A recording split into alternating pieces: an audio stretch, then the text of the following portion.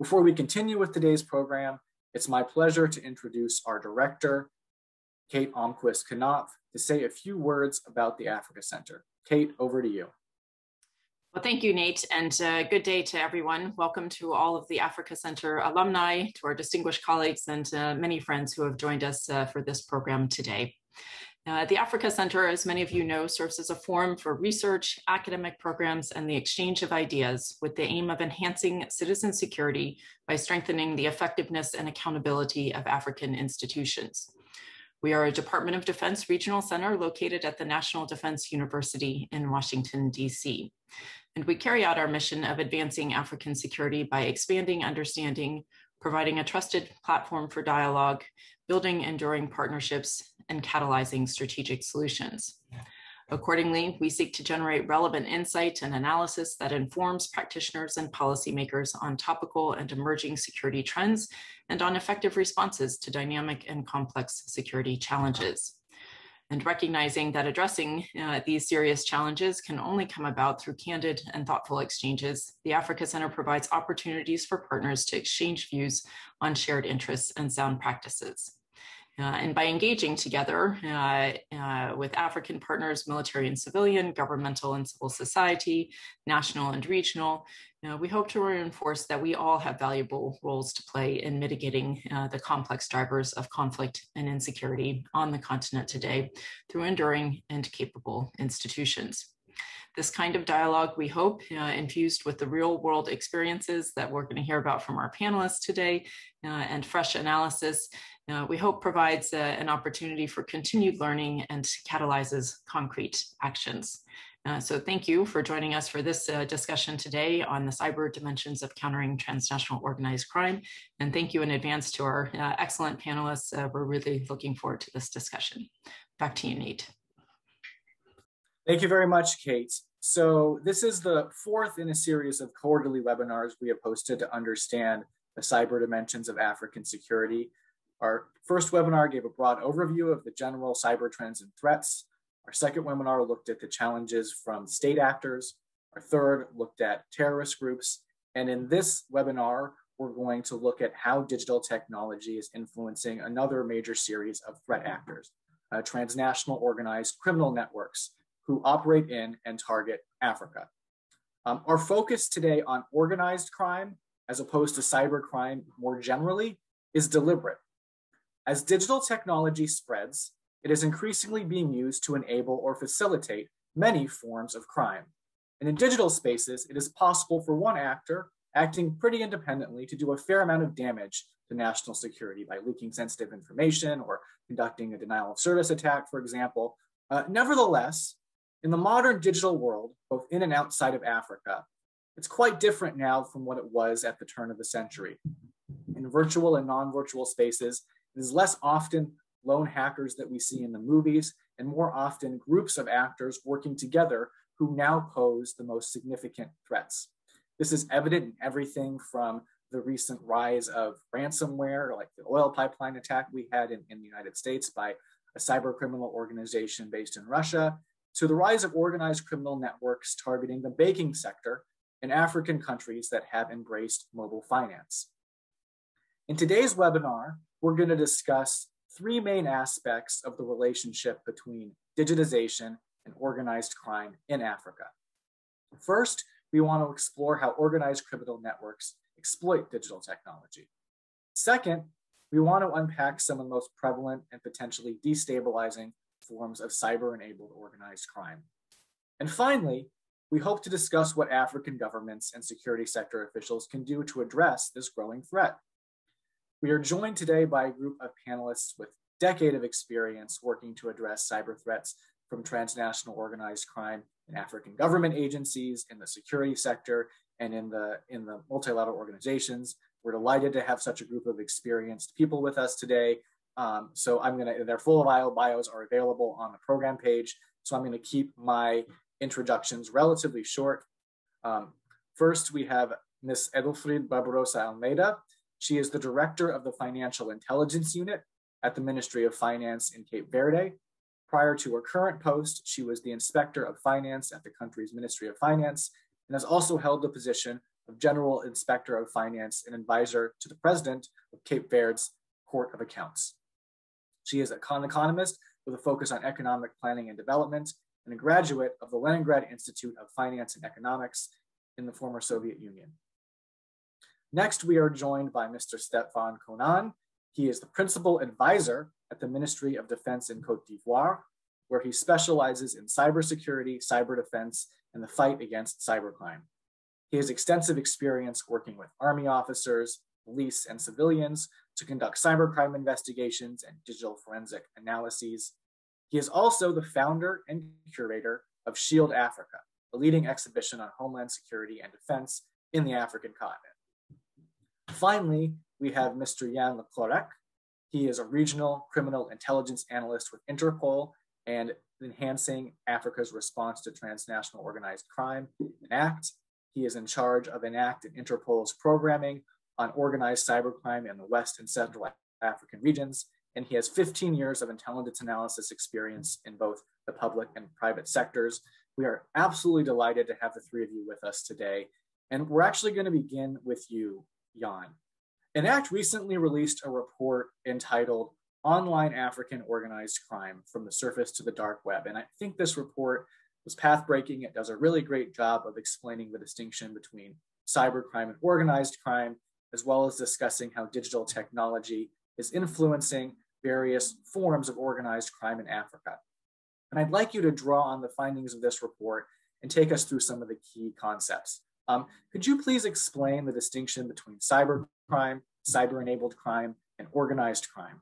And from the analysis that you and your colleagues have conducted of cyber-enabled crime in Africa, how is digital technology being used most perniciously by criminal networks in Africa? Yann? Thank you very much. First, thank you very much for the invitation. Welcome to the audience. And thank you for the organizer for this great opportunity to share our knowledge and to learn from other participants.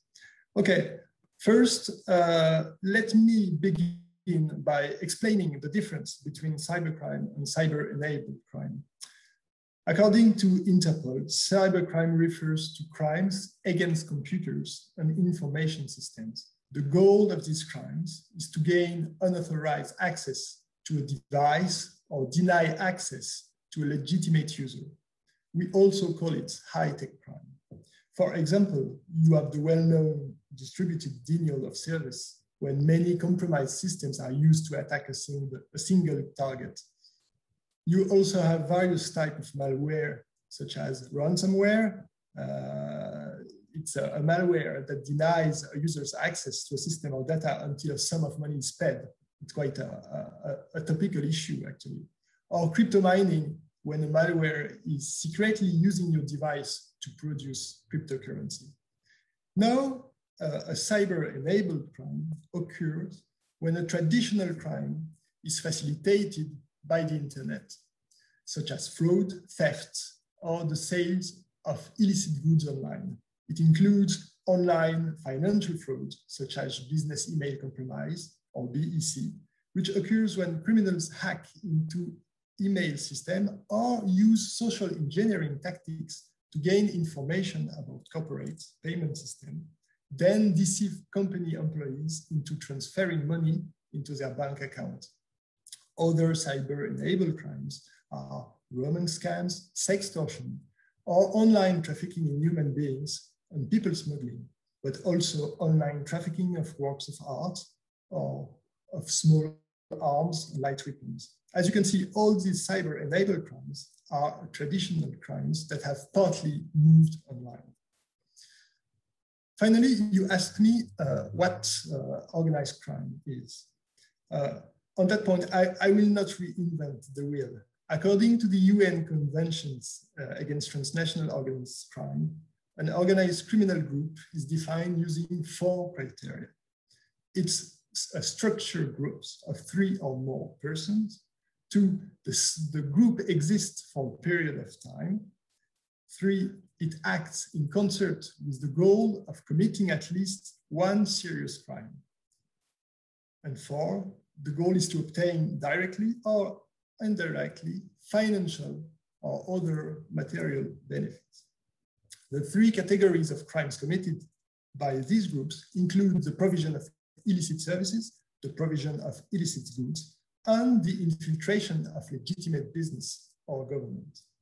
So what do we know about these African online organized crime groups? Some of them are likely to have specific roles assigned for each member. For example, the leader might handle recruitment, whereas groups members would be in charge of extracting emails, creating fake profiles, or developing fake websites. Other organized crime groups are likely to form non-traditional organized groups, loosely connected. Small groups would connect, share experience, commit the scam, then share the money, and then would split. Some organized crime groups are probably polycriminal groups engaged in multiple crime areas. These groups, such as the well-known Nigerian so-called confraternities, Supreme Eye or Black Axe, are active online on the African continent as well as abroad, including in Canada, Italy, and the USA. Finally, you asked me, how is digital technology being used most perniciously by organized crime groups in Africa? Well, I'd say the worst use of the internet by organized crime groups is when they use legitimate services such as social networks or messaging applications to perform social engineering scams to abuse their victims. Social engineering refers to scams used by criminals to exploit trust in order to obtain money directly or obtain confidential information to enable a subsequent crime. To perform romance scam or sextortion, African organized crime groups use social engineering techniques. They gather information online about their victims to better tailor the message and to exploit their emotional vulnerabilities. Manipulation of victims is an important feature in financial crime, human trafficking, and crime against children online. The victims are contacted, tricked, recruited, and controlled online. What is incredible and terrible is that the whole process can be done online. Thank you very much, Yann, for that really comprehensive and clear answer. And I think, one of the things that strikes me when thinking about the relationship between digital technology and organized crime, I think it's important to highlight how digital technology, even if they're using similar techniques for traditional crimes, you're getting the formation of entirely new criminal networks. And kind of, you mentioned this a little bit in your remarks, but I think a really classic example of that are business email compromise scams, which are groups of hundreds of actors spread across the world, many of whom are in Africa, that basically share information and use, as you discussed, very sophisticated social engineering techniques to extort governments, businesses, and individuals everywhere. So kind of building on that point, I'd like you to next give us your sense of the scope and significance of some of these threats. What types of organized criminal networks that operate in or target Africa are in your view being most affected by digital technology? And how do different types of organized crime groups active in Africa exploit different levels or layers of the internet to foster their illegal activities? You get to this a little bit in your report. So Yann, back to you. Okay, so let me first quickly explain what are the three internet levels. You have the three levels: the surface web, also known as the visible web. It's where information is indexed and therefore easy to find with standard search engines. Access to its content does not require special configuration. Examples of surface web websites include Google, Bing, Yahoo, YouTube, or Wikipedia, and so on. The deep web is also known as the invisible web. It's the part of the internet that is not visible to everyone. Its content is not accessible through standard search engine. Generally, to access the deep web, you will need an authorization, that is to say, a username and password, email accounts, social networking websites, cloud service accounts, online banking. Whenever you are connected, it belongs to the deep web. Finally, the dark web. It is also known as the darknet. It's a small part of the deep web. In order to access the dark web, you need a special software, such as Tor, I2P, or Freenet, which will hide the internet protocol, the IP address of the user. Inside the dark web, most websites are hidden, and users can browse almost anonymously. You can find illegal marketplaces, shops, forums where drugs, firearms, and child sexual abuse material are sold. Note that dark web can also be used for legal reasons. In Africa, actually, all organized crime groups have benefited from the development of the internet. As you said before, they take advantage of the increase of internet penetration in Africa and the availability of online tools. They are very flexible, and their expertise also is growing. They are mainly active on the surface web and the deep web, although criminal activity linked to Africa is also found on the dark web. On the dark web, evidence of human trafficking, hitman services, forged documents, counterfeit currency, child sexual abuse material, and trading of financial information were found in connection to the region Africa. High volume of personal information of Nigerian and South African origin were found as well to be leaked on the dark web. Illegal products can be ordered and shipped from and to Africa on the dark web. On the surface and deep web, online financial crime are the most prevalent and developing crime on the African web. Business email compromise, mainly originating in Western Africa, is increasingly targeting businesses, administration, and individuals worldwide, including in Africa. It is the most used online financial crime by organized criminal groups connected to Africa.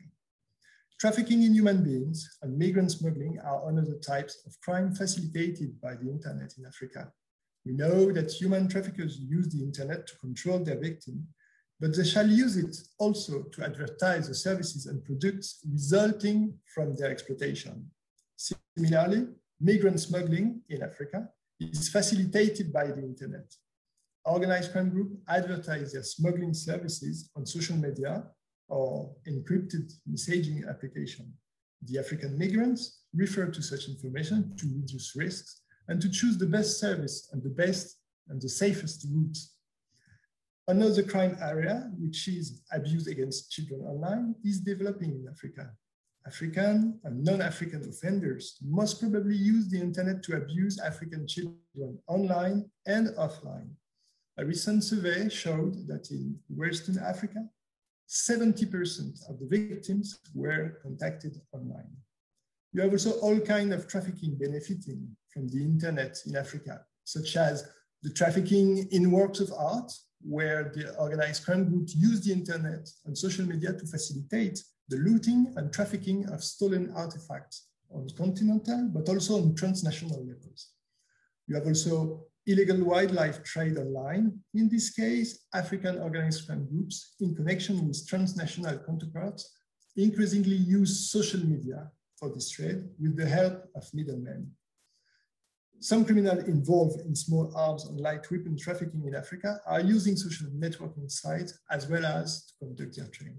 In this case, online markets offering illicit products are often extensions of physical black markets.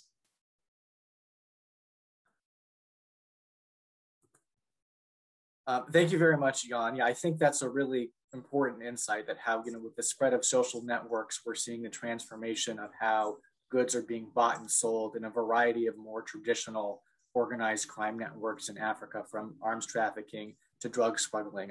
Very briefly, before we turn to our next panelists, what, from your perspective at INTERPOL, do you think are the main challenges that African and international security, law enforcement, and justice sector officials face in keeping ahead of the cyber-enabled organized crime threat? Okay, based on our public reports, we can clearly see the challenges to come. I will focus more on the response by law enforcement against cyber-enabled crimes. As we noted before, African criminals or criminals targeting Africa are active on the 3 levels of web: However, they are mainly active on the surface and deep web. It may mean that so far, they probably not feel the pressure of enforcement enough to move towards dark web for their illegal activity. Of course, the surface and deep web permit them to stay in touch with potential victims and customers, and they might not have immediate interest to move to the darknet, unless the pressure of enforcement becomes more important. We have seen that these criminals are not often based in the same country or even in the same continent of their victims. The first challenge would be to increase police cooperation, an exchange of information on people and modus operandi, so that law enforcement could implement proactive strategies to fight against these crimes. As we know, criminals not only cooperate, but also use the internet to develop their skills. They meet on social networks pages and even in real life to learn how to abuse people. Police forces should also be not only well equipped, but only continuously trained to develop their skills and knowledge of the phenomenon. Besides, we have seen that many criminals use legitimate tools and services to run their illegal business. These legitimate tools, such as social media, email providers, are often made available by companies based outside Africa. Even though some efforts are being made by some major companies, it is not always easy to get information on suspects from the service providers. A better understanding by police forces on how to deal with these providers and an increased cooperation between African law enforcement and foreign online service providers is recommended. Thank you. Thank you very much. You've done a really good job comprehensively laying out the scope of the cyber threats and challenges from organized criminal groups in Africa. We're now going to go from this macro level overview to a view of what's going on in a couple of individual African countries, Côte d'Ivoire and Cape Verde. Stéphane, let's start with you. You have extensive experience on the front lines of Côte d'Ivoire's efforts to confront organized cyber-enabled crime and cybercrime. What types of organized cybercrime and cyber-enabled criminal networks are most prevalent in Côte d'Ivoire, and what criminal groups or actors are you personally most concerned about?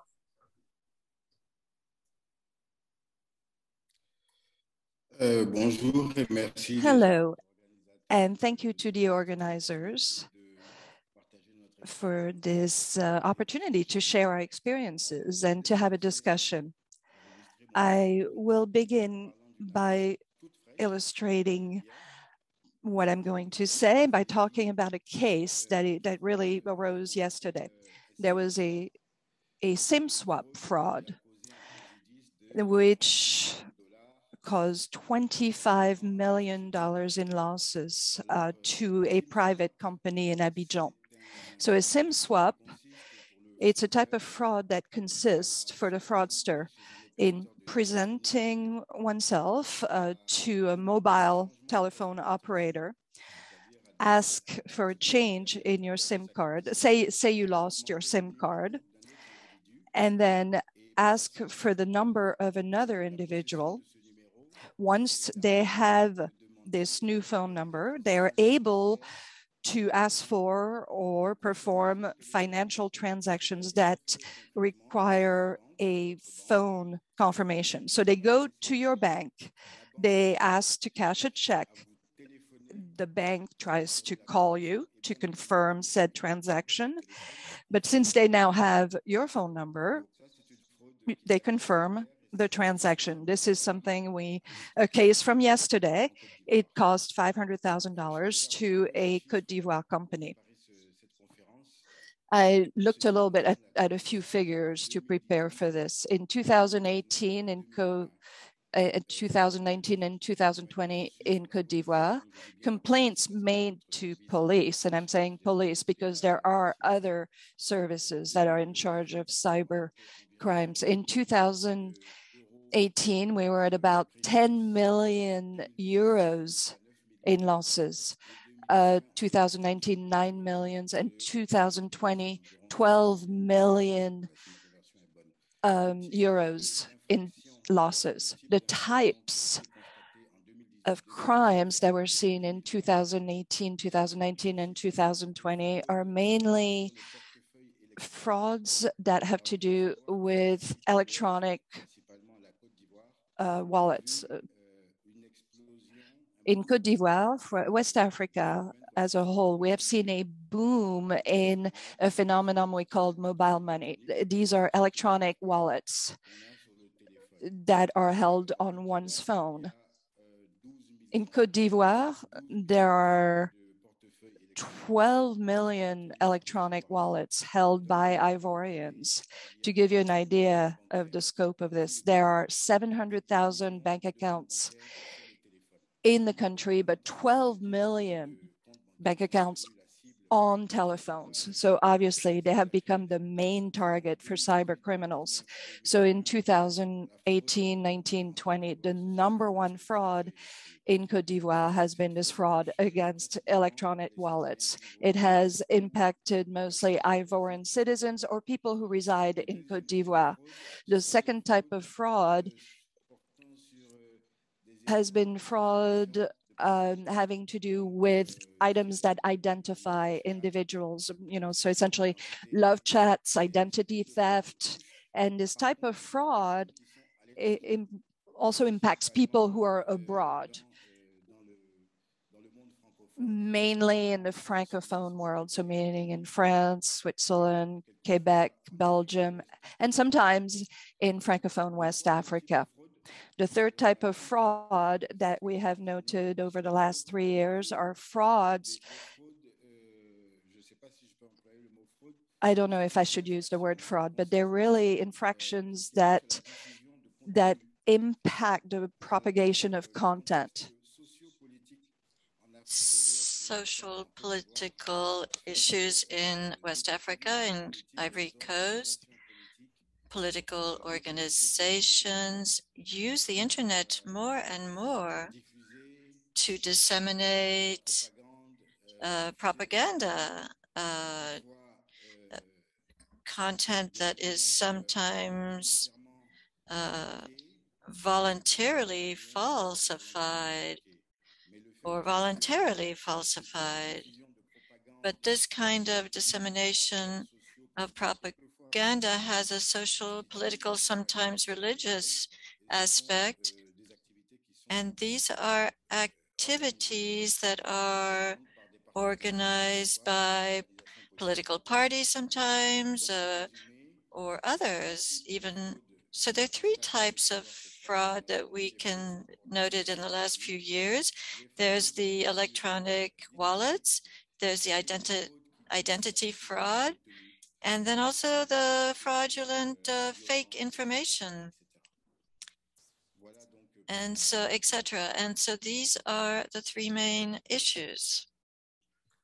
Thank you very much. Yeah, so I think one of the things that you made really clear is that as digitization spreads and you have economic opportunities, like you mentioned the spread of mobile money in Côte d'Ivoire in recent years, organized criminal networks and groups inevitably follow. So the implication of that then is it becomes imperative for law enforcement to evolve with these threats. And so I'd like you to discuss from the Ivorian experience managing the growth of these organized criminal networks as the country is digitized. What are the key challenges and gaps in your view in Côte d'Ivoire's national capabilities to address the threats from organized cyber and cyber-related crime?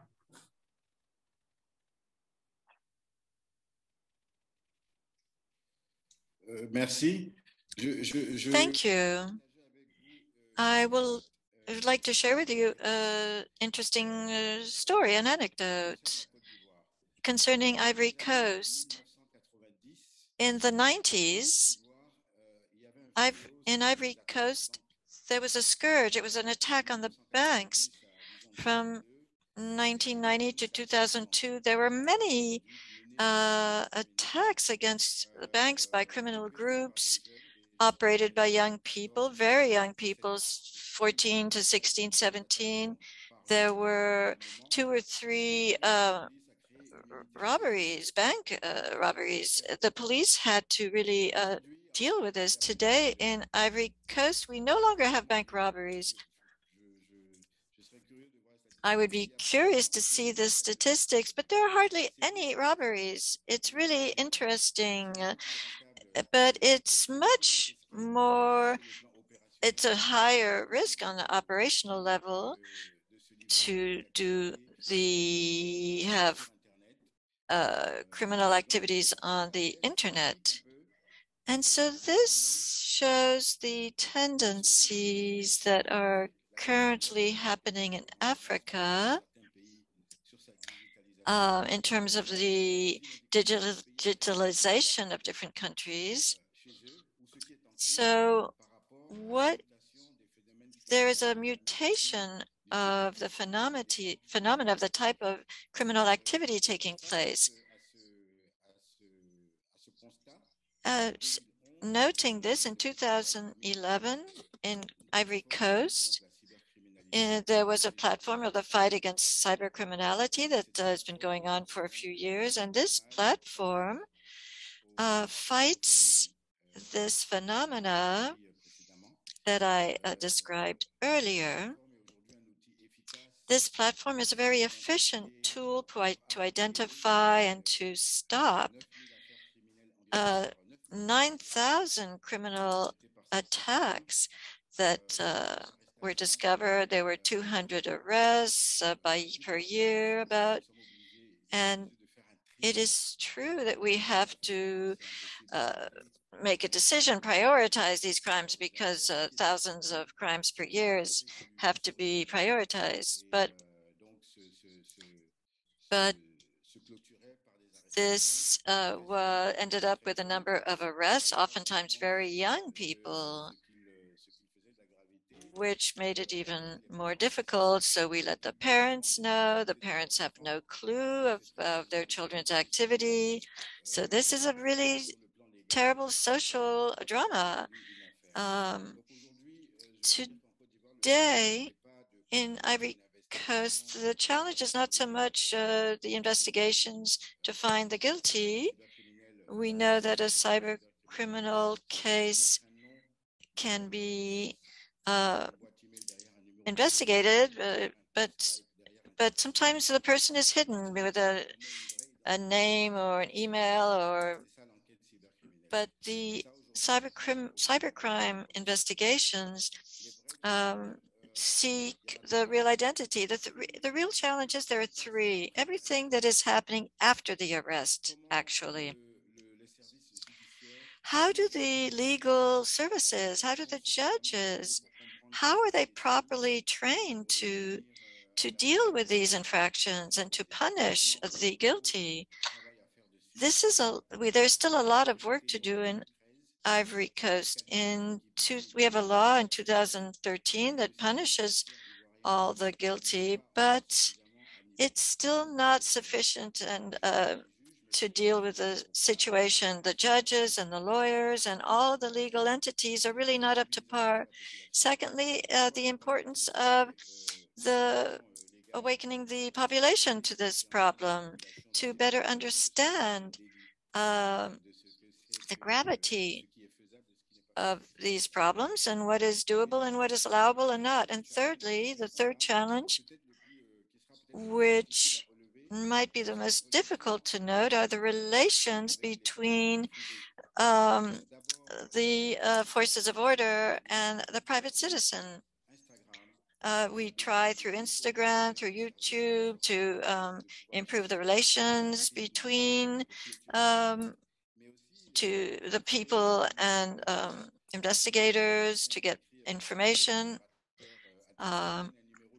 Sometimes an operator it's a real problem to get information from people, but we need a better cooperation with the people and also with banks.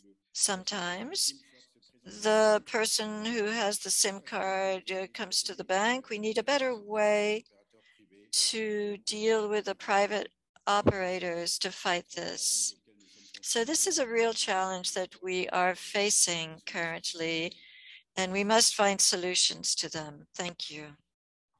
Thank you very much. I find it really interesting, actually, how you highlighted that it's not so much in the ability of law enforcement to track or monitor some of these groups and threats. The the choke point really is what happens when you get to the legal system. And what I find really interesting about that remark is that despite the relative novelty of a lot of digital technology, that's actually a choke point on a lot of other forms of organized crime. We've had previous conversations and webinars and an effort on the Africa Center about security and justice coordination. So it's interesting that comment specifically echoes some of the findings of those conversations. So thank you very much. I think we're now going to turn to you, Edelfride, who, both of our previous panelists, I think, have highlighted the importance particularly of finance as a motivation for organized crime, but also kind of a key way in which organized crime is being altered from a cyber perspective. And as head of the Financial Intelligence Unit with the Ministry of Finance in Cape Verde, this is your area of expertise. So I'd like to ask you, in your view, how is the spread of digital technology influencing how transnational criminal groups in Cape Verde and elsewhere finance themselves? And how might changes in financing be influencing the networks and structures that make up these groups? Good morning. I am going to speak at a comfortable speed for the translation. Thank you very much for inviting me to participate in this webinar to share ideas and talk about the serious consequences of cybercrime. As we heard, the objective of the organized crime is the profit and to obtain profit in a speedy way using the facilities that financial institutions offer. Private organizations and other organizations can be targets, and they suffer damage in a significant way. Many times, these criminal groups attack, and we suffer from deficiencies. Many times,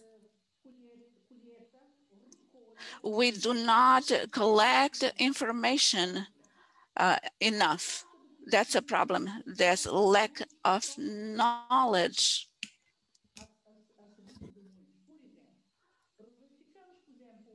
For instance, the malware, many times people don't know that they should not give out their phone numbers, but they do that because they lack information to avoid these types of scams.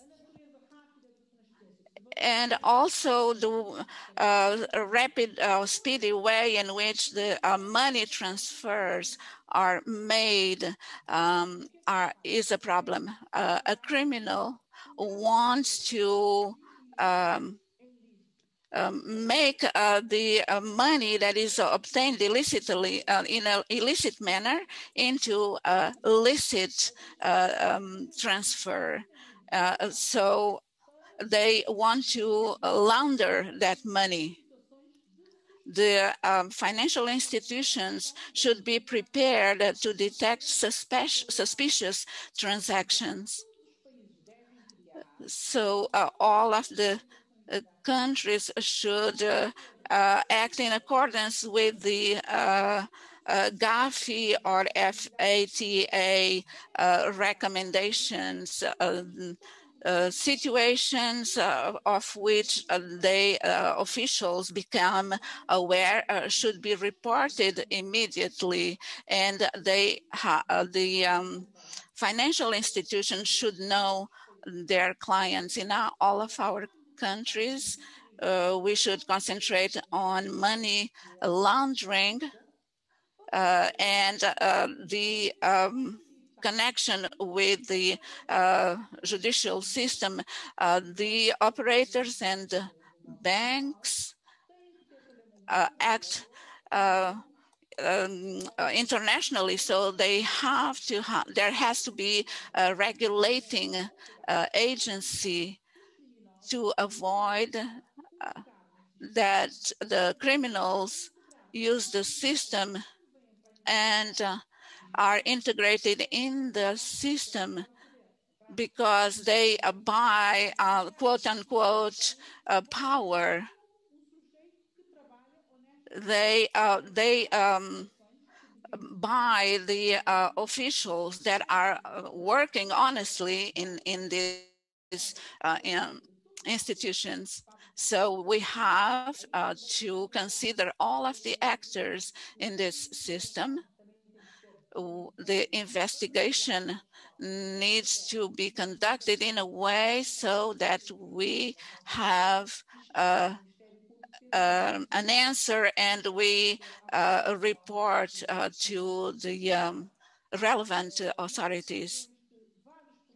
We know that some of the products of these operations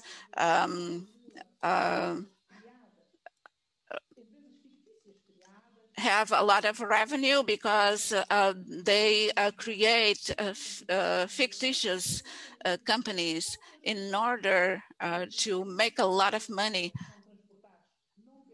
They use mules that go across the borders and so forth. And we need to have a system in which we prevent these operators from acting in this way. In Cape Verde, we are following the GAFI FATAF recommendations. Can I continue? Can I continue, Nathaniel? I mean, if we have like a minute or two, sure. Nós temos mais minutinho, claro. I said that all the banks, all the financial institutions should have a system to evaluate the risks of their clients in order to follow up. That's what's mandatory, what should be mandatory according to GAFI. They should follow up in terms of the risks in order to mitigate these risks in accordance with evaluations of whether you have a high risk or medium level risk or low risk. And then we'll have the proper approach. These are the problems which exist, and we have to make sure that these don't happen. Otherwise, these criminals are going to continue manipulating the financial system. Thank you very, very much. So I think you've made really, really clear how sort of the globalization of finance and the digitization of finance has made it possible for quick, rapid, seamless international financial transactions that are really influencing how criminal groups are organizing themselves through front companies, through money laundering, through really kind of becoming globalized in the sense that they might not have been before. And you also began to lay out, I think, some of the key solutions when it comes to like GAVI recommendations, the need for threat identification and audits. So I'd like for you to conclude this portion of the webinar for us by expanding a little bit on that point. What types of capabilities, policies, and laws do you think African governments need to have in place to prevent organized criminal groups from stealing resources, from financing themselves using digital means, and from, as you pointed out, also laundering money, which is a significant concern as well?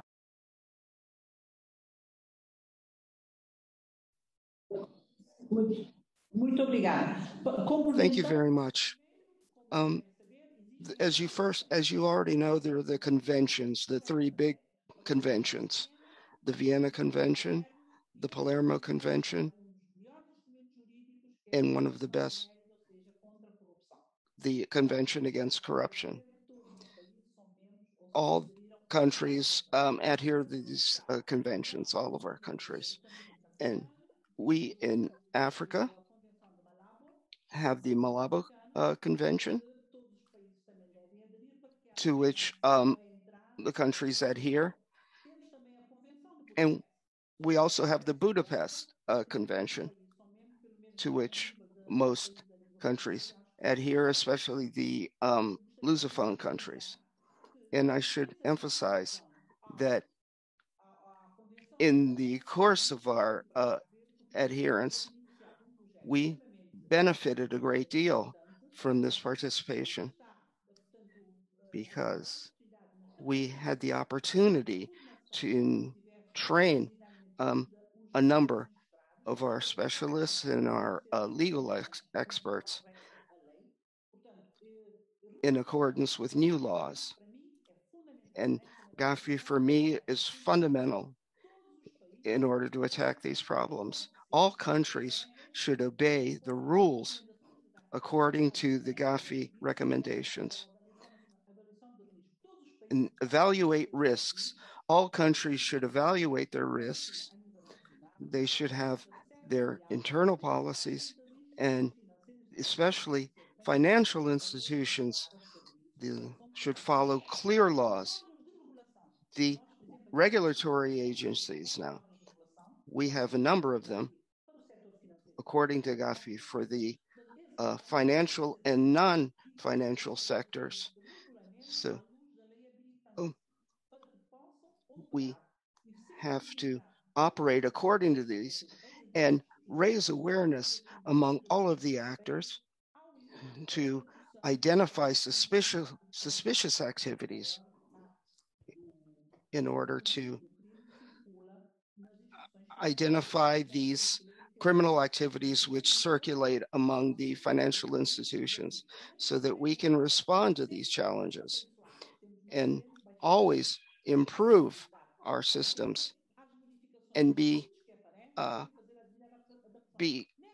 cognizant of what is happening in our countries. Gafi is working at this level, and we verify their recommendations. We are active in this area, and we should adapt and revise our legal instruments to act in accordance. There are a number of recommendations, of Gafi recommendations, that allow us to respond to these situations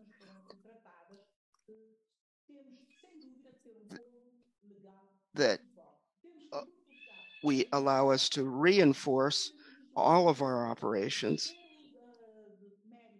We have the Palermo Accords that also talk about cooperation.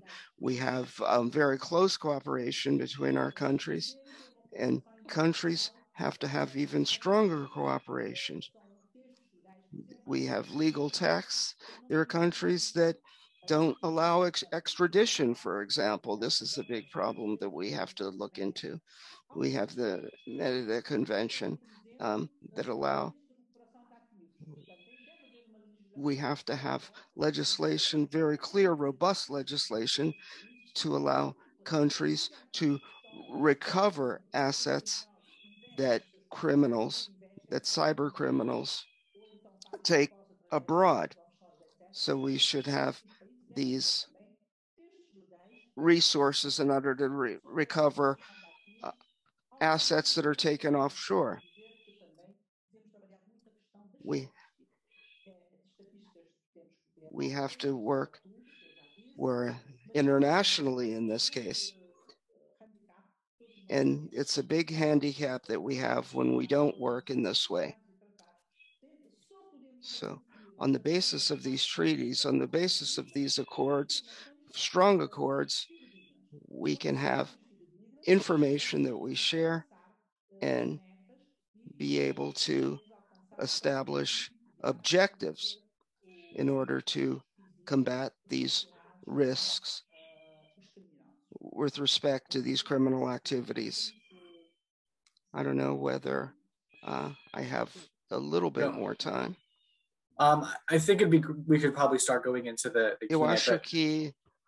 But thank you very, very much. I think your remarks make clear how, as a truly global problem, organized cybercrime and cyber-enabled crime requires global solutions, requires treaties, requires international cooperation.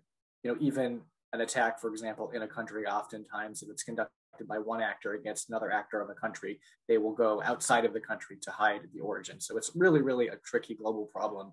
And it's important that countries in Africa and outside of Africa abide by a lot of the treaties and agreements that are in place. Okay, so before going to formal Q&A, we would like to take a brief survey of all of you to inform our discussion.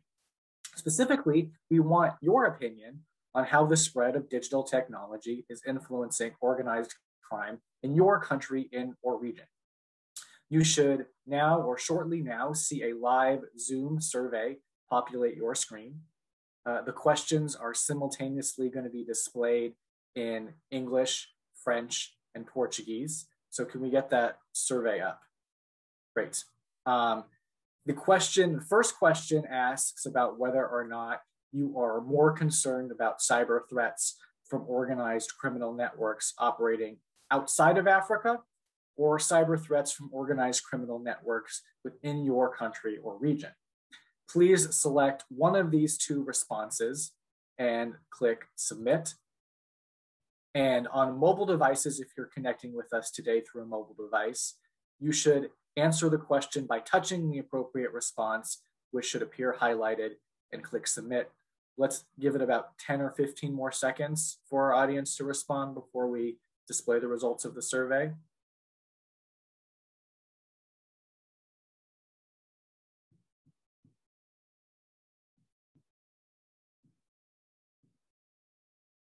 Okay, can we get the results, please?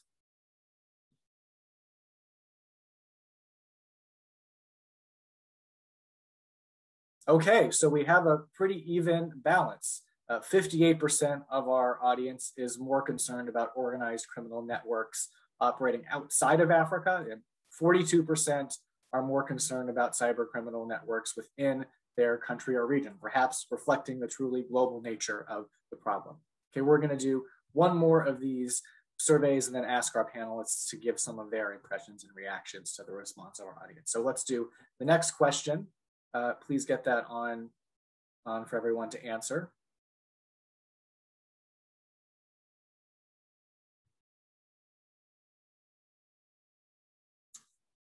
The question asks, which types of organized crime in your country and region are being most impacted by digital technology? Your choices include cyber and online financial crime, human trafficking and smuggling, arms trafficking, wildlife and environmental crimes, drug trafficking, and trafficking in other illicit goods like art and motor vehicles. This time you can select any that apply. So again, another 10 to 20 seconds to read through the options and respond, and then we'll have our staff display the results for everyone to see.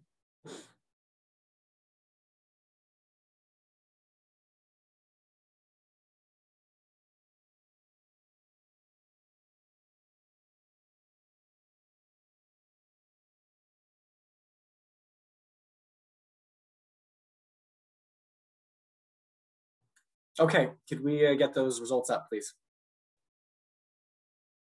Okay, so perhaps unsurprisingly, 3/4 of our respondents chose cyber and online financial crime as the number-1 area that they thought was being most impacted by digital technology. Next, we had human trafficking and smuggling, followed at, next actually we had drug trafficking at 29%, followed by human trafficking and smuggling at 20%, followed by trafficking and other forms of illicit goods at 12%.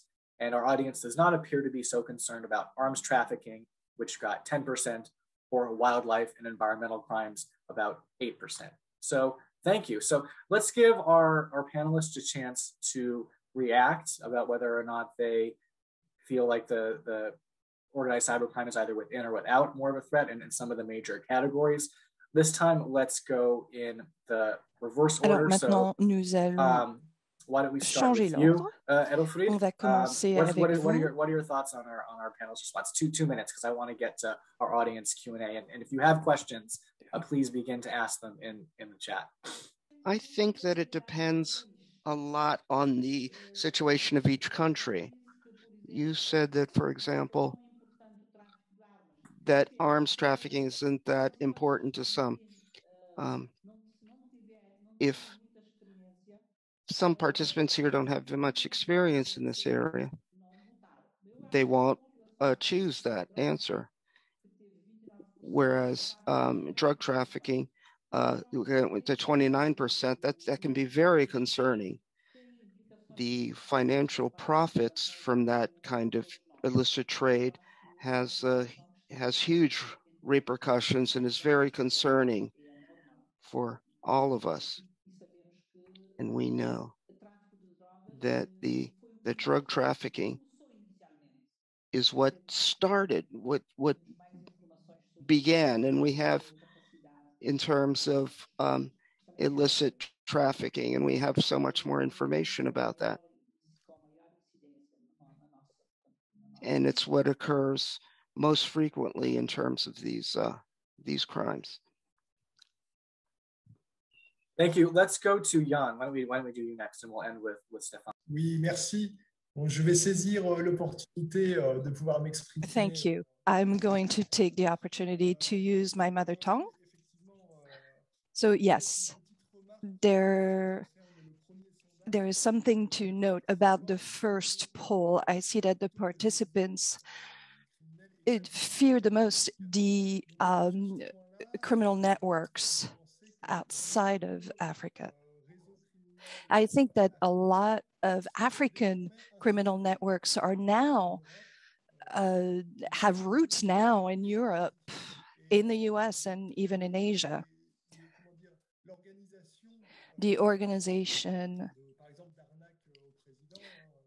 for example, of scams is often organized along with people who are living abroad. So their headquarters are in Africa, but their members actually operate abroad. So this is an interesting thing to note. Why have people abroad? It's because it enables them to obtain information there on site, to use bank accounts that are based over there, to use for the transfer of funds. And that's an interesting point. And then the results for the second poll, of course, the financial crimes were first. It doesn't surprise me, but human trafficking, of course, was also significant. Now, drug trafficking in Africa, it's true that there are not a lot of cases online. This is not something we see a lot of. Now, arms trafficking, just a little bit on this topic. This is mainly an extension of the black markets of countries mostly based in North Africa that offer weapons on Facebook, on closed Facebook accounts. So you can buy all kinds of weapons. But for Africa in general, it's not something that we see very often. So here's what I wanted to note. Thank you. Thank you very much. I actually think it's interesting in that while the internet might not be changing like the market structure of crimes like drug trafficking or arms trafficking a ton yet, I think to Edelfride's point, it might be beginning to change some of how the profits, which are enormous, as she points out, are laundered through online financial or digital means. It's another important element, I think, to keep in mind. So very interesting kind of conversation and reaction from the two of you there. Stéphane, last word, and then we'll go to a more formal Q&A. Again, I encourage our audience to begin asking questions if they have them in the chat line.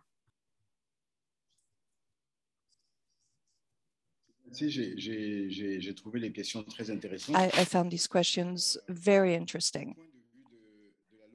Now, from the standpoint of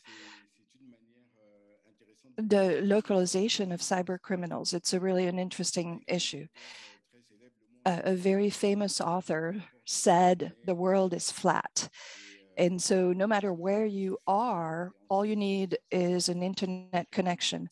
And certain cyber criminal groups have geographical mobility, essentially.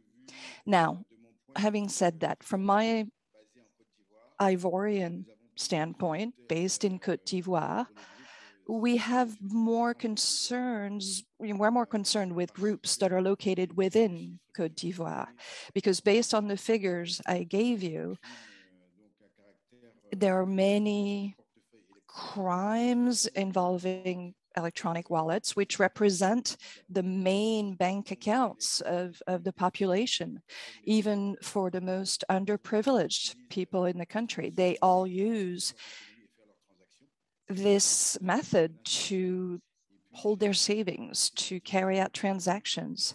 So it's very worrisome. And I also talked about the diffusion of contents, which often has political purposes. And so this is really what concerns me in Côte d'Ivoire. Thank you very much. So we will now move to the question and answer period. I encourage participants, please use the chat function at the bottom of your screen to submit your written questions for the panelists. You can submit your question in any language you like. We will try to get through 2 rounds of questions, although I fear we might only have time for 1 round. So if you have questions, please, now is the time. Right now, I'm aware we have 2 questions that have been asked so far. The first is, what is the difference between the deep web and the dark web in terms of the content and legality of the activities? I think that's probably best suited for Yann to expand on some of the points that he made a bit earlier.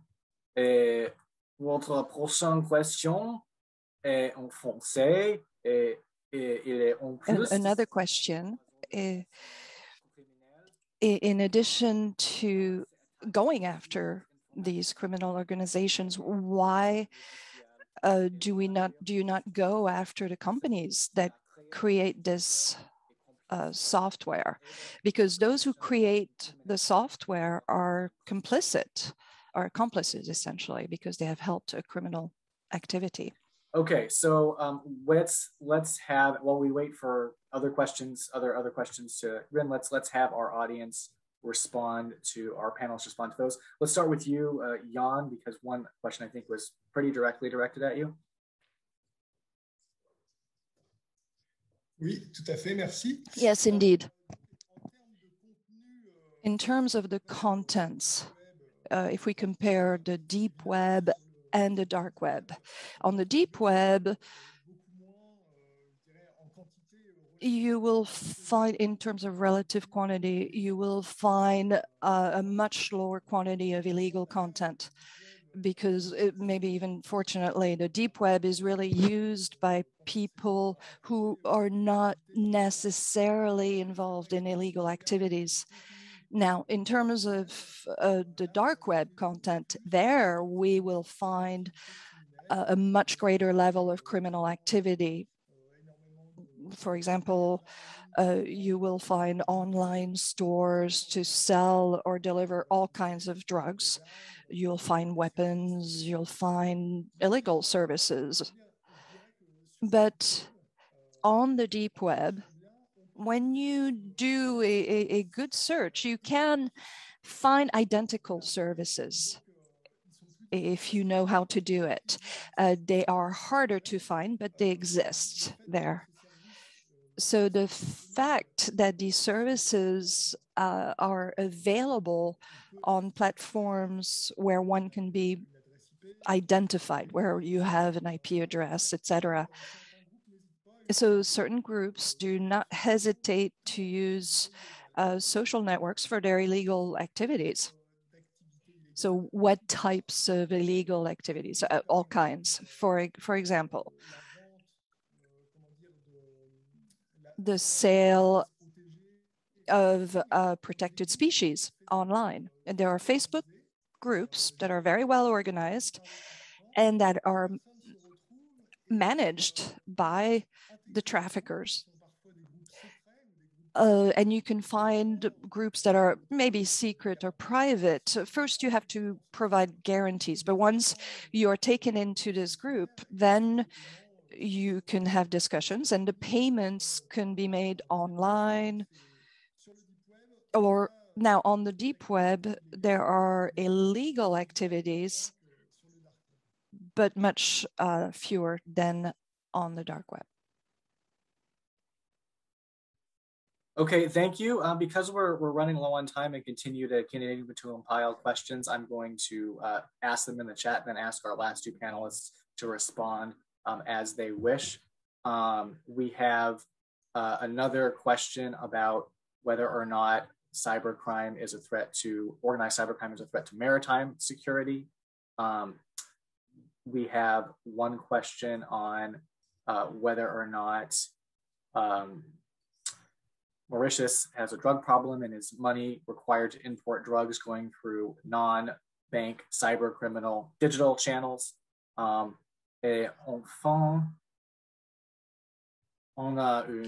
finally, there's another question in French. What are the measures taken towards telephone operators?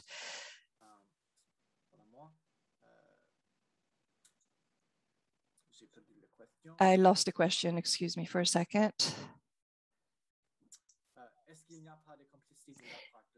Aren't they complicit, these telephone operators?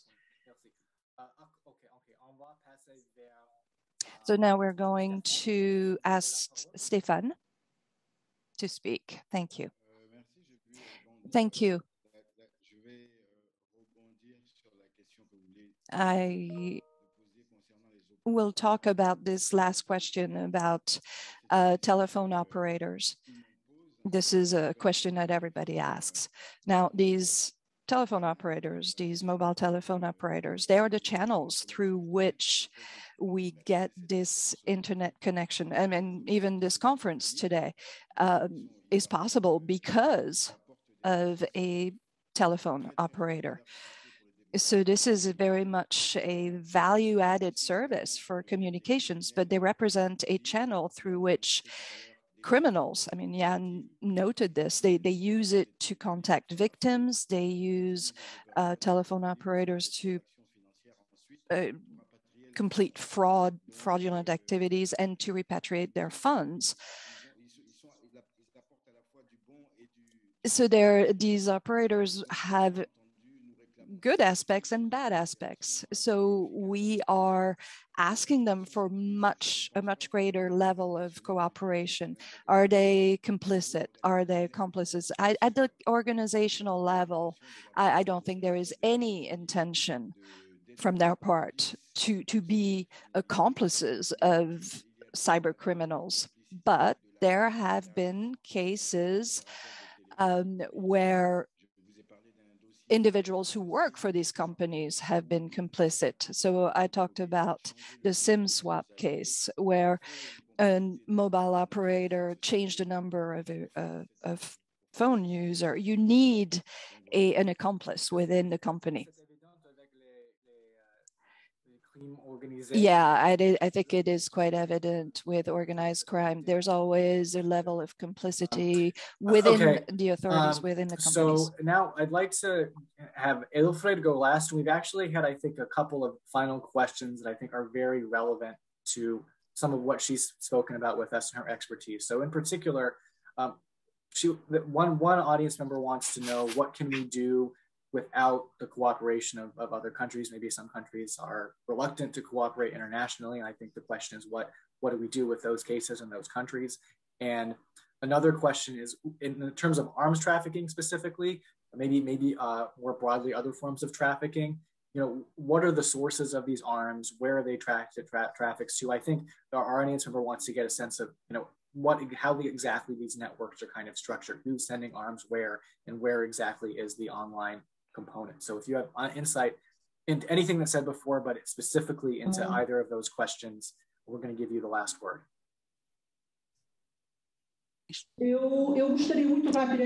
I would like very quickly to complement what Stéphane said, the problem many times does not reside on the operator or operators.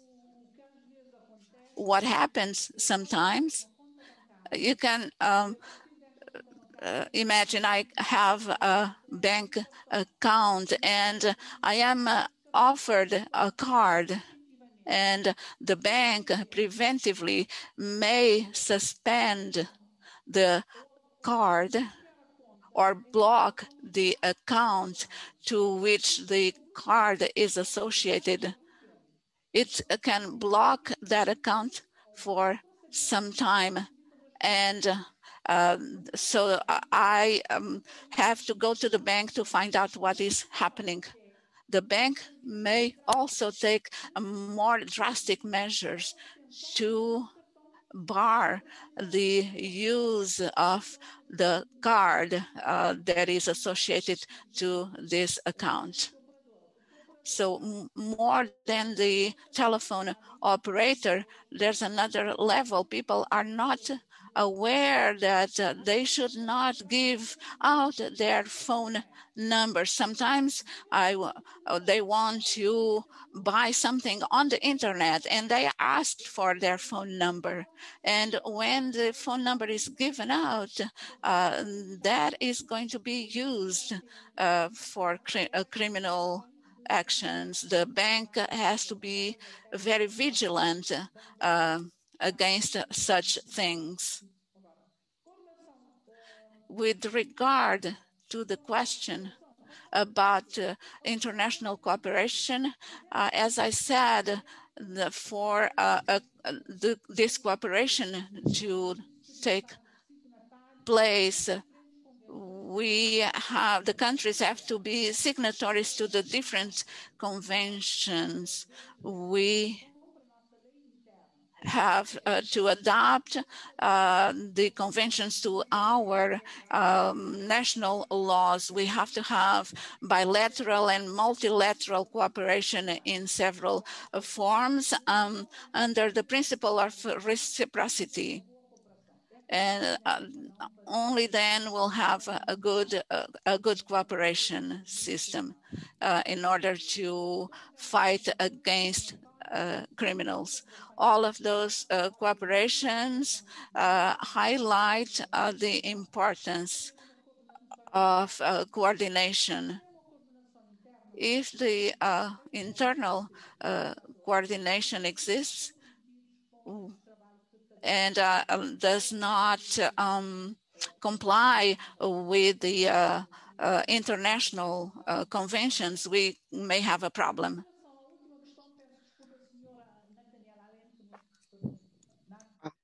The last question, which I didn't really understand. I didn't really get the question about the arms trafficking. As it's not all as it's in English, I didn't really get the thrust of the question. That's fine. We're more or less out of time. I understand. So, I mean, the bottom line is that I think one of the main ways that arms trafficking and many forms of traditional organized crime is being enabled by the internet is through various levels of the web, either on the dark web or more commonly in Africa on the service web through social networks that are being facilitating the sale of a lot of these arms from all over the continent. From you know, I think there's like a human smuggling network from North and East Africa into the Middle East, for example, that is being facilitated by the rise of online social networks. But with that, allow me on behalf of the Africa Center, because we're at time, to thank our excellent panelists for really helping us to understand both conceptually and practically how digital technology is influencing transnational organized crime. And I'd like to summarize what I've learned today, and I've learned a lot today, believe me, through the lens of one question, kind of try to get back to the distinction between cybercrime and cyber-enabled crime. And the thing to keep in mind is that cyber crime are crimes that use internet-based tools like ransomware, like denial of service attacks to commit a crime. cyber-enabled crimes are more traditional forms of crime that are enabled by the internet, like social engineering, email scams. But most organizations are polycriminal. Like the major organized criminal networks that we're talking about today use both cybercrime tools and also are cyber-enabled. And so so I think it's important to have, as we tried to have today, a discussion about organized crime kind of as a category by itself. And I think for me, at least, this discussion has clarified three main ways in which digital technology is influencing organized crime in Africa. First, the combination of new forms of cybercrime, like things like ransomware, things like denial of service attacks, new forms of malware, along with the spread of the internet, are really radically changing the structure of organized criminal groups. And this is nowhere more evident, I think, than it is in the case of groups, as we've heard today, that commit fraud, right? Be it business email compromised scams, right? Who you have groups of actors working headquartered in like Lagos, but who are extorting money from the unemployment insurance system in Washington state in the United States during the COVID-19 pandemic as one example. We're seeing also these same sorts of organized crime networks, as Stéphane highlighted, attacking mobile money, which now makes up the majority of bank accounts in a lot of places across the continent, including Côte d'Ivoire. Second, digital technology is having important implications for how more traditional forms of crimes or organized crimes are organized. They're becoming cyber-enabled, as we say. So they're not directly using malware, but social media, social networks enables crimes like sextortion, enables crimes like human smuggling to be facilitated with an ease and access that maybe they weren't necessarily being before, and to some degree changes the actors that are being involved. One example is human smuggling, where my understanding is that the rise of social networks has really put pressure on middlemen. Before you needed some kind of middlemen to organize everything. Now you can just kind of smuggle yourself using YouTube videos and rent the materials you need online as one example. Finally, and I think another big important aspect that is becoming even more and more important is that because all crime is financially motivated and organized crime is financially motivated, it's really important to pay attention to not just fraud, but how digital technology is influencing how criminal groups and organized criminal groups are financing themselves and laundering money. I think particularly as Edelfride highlighted here, the only way you're going to really deal with these groups is through international cooperation, because these crimes really span borders, right? And that's probably the most significant challenge right now, less the capacity building side, as Stéphane mentioned in his remarks. So the spread of online finance, digital payment systems, cryptocurrencies has been talked about principally, I think, in terms of economic opportunities for African countries. But I think this conversation to me has highlighted there are also lots and lots of risks without effective regulations and without effective international, regional, corporate collaboration to deal with organized cybercrime.